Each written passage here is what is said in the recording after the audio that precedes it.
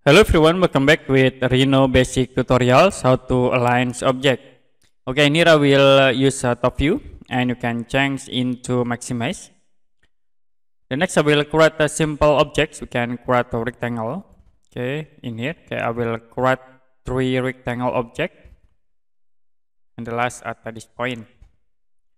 Now if you want to align these all objects, you can use align tools. You can right click in here and click a show toolbar, and we can active for aligns and distribute. Can active in here, so it will be appear for these align tools.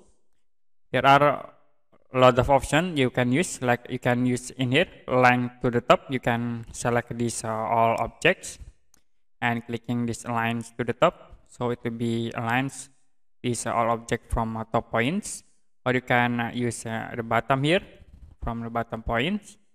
The next, you also can set into align to left.